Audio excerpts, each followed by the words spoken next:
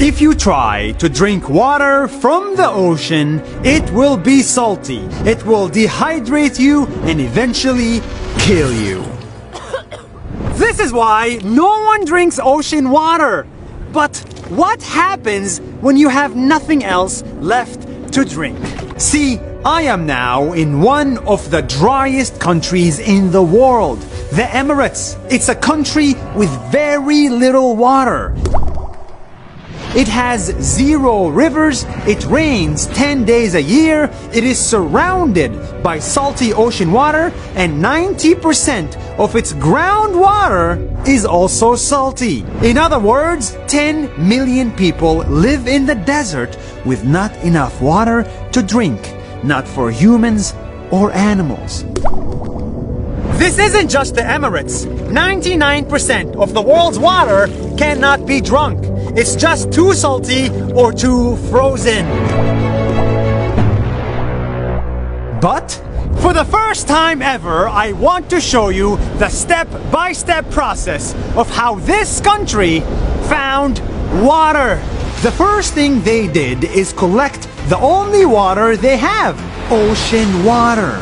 Then they built this. Tens of these factories that specialize in one thing: removing salt from water. They take the ocean water, pressure it, and put it through a filter that does not allow salt to enter. Salty water goes in here, and fresh water exits from here. This is a crazy complicated process. Every day, not thousands, not millions, billions of liters of waters are cleaned this way. Every day, billions of liters of ocean water enter salty and leaves clean.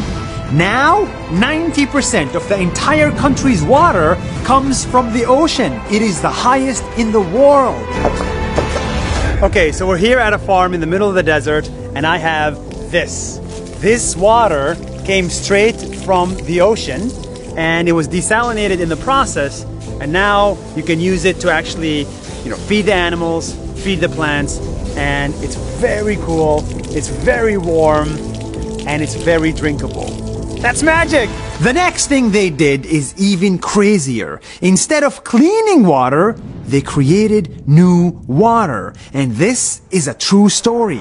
They sent planes all the way to the clouds and released salt in the air. They have a lot of it. Because of the salt, the clouds grow bigger and bigger, and eventually they rain fresh water into the country. This is called cloud seeding, and in 2017, they did it almost every single day. And when that water falls to the ground, they catch it.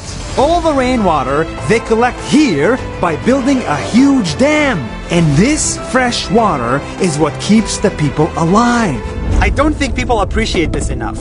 But this water is fresh water, it's rainwater, that was supposed to go to the ocean and become salty. But they caught it before it went to the ocean in the middle of a dam, and they made this lake. But most importantly, you can drink this water. From desalination to cloud seeding to dam building to well building, humans are doing the impossible just to find water. And the big idea here is simple. If we have to go and seed clouds and do all this complicated stuff, the least we can do is save water when we can and turn off that water sink.